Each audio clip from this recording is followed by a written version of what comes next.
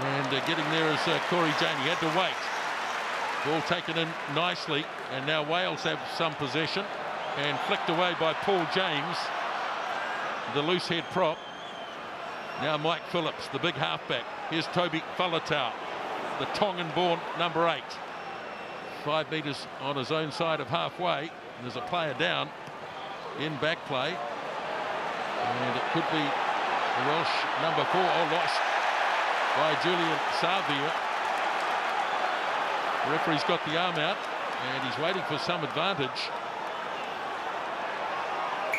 And he's got to play the scrum now. Now there's some concern way back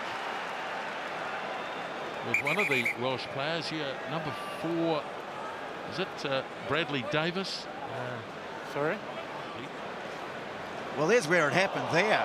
Oh, he's been taken out by Sam Whitelock. Taken out high, and it's very dangerous the way he's landed. Well, I don't think they can do anything about it now because it was never seen in real time. Yes, they'll see it on the big screen, but that's actually Andrew Hore, and he's just stiff-armed him around the top of the head and got him flush on the jaw.